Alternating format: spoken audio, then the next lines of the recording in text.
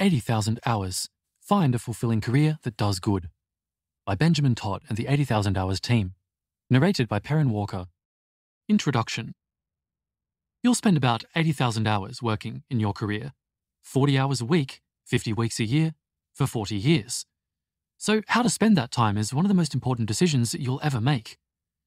Choose wisely, and you will not only have a more rewarding and interesting life, you'll also be able to help solve some of the world's most pressing problems. But how should you choose? Back in 2011, we were students at Oxford in the UK. We wanted to figure out how we could do work we loved while having a positive impact. We wondered, should we work at a non-profit, go to grad school, try to earn high salaries and give back through philanthropy, give up and go meditate in a cave, or something else entirely?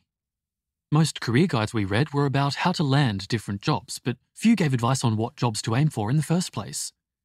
Most people we knew didn't even use formal career advice, relying instead on conversations with friends. As for doing good with your career, people suggested things like medicine, social work, teaching, or, most thrillingly, working in corporate social responsibility. But valuable as these careers are, we felt like there might be even higher impact options out there. For instance, we recognise that some of the highest impact people in history came from different fields. Martin Luther King Jr. was a pastor who shaped the US civil rights movement. Marie Curie was a scientist who pioneered life-saving medical technologies through her research into radioactivity. Since founding 80,000 Hours, our team has spoken to hundreds of experts, spent hundreds of hours reading the relevant literature, and conducted our own analyses of the many job options available. We still have a lot to learn, these questions are difficult to settle, and we've made some mistakes, but we don't think anyone else has spent as long researching these topics as we have.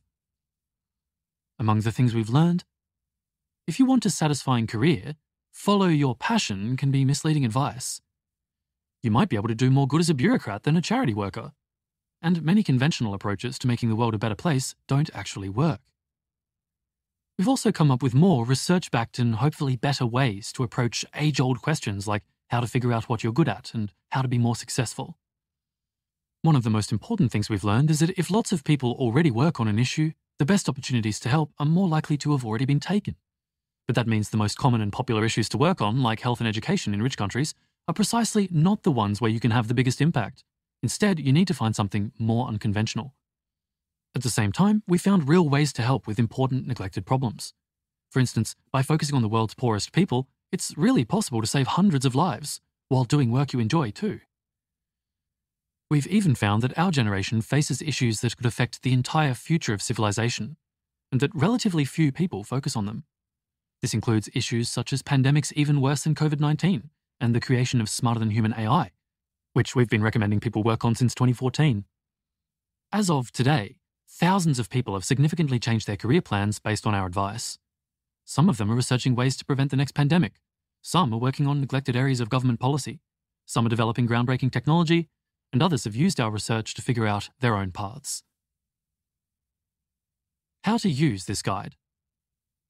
Here's what we'll cover. 1. What makes for a dream job? 2. Can one person make a difference? 3. How to have a real positive impact in any job.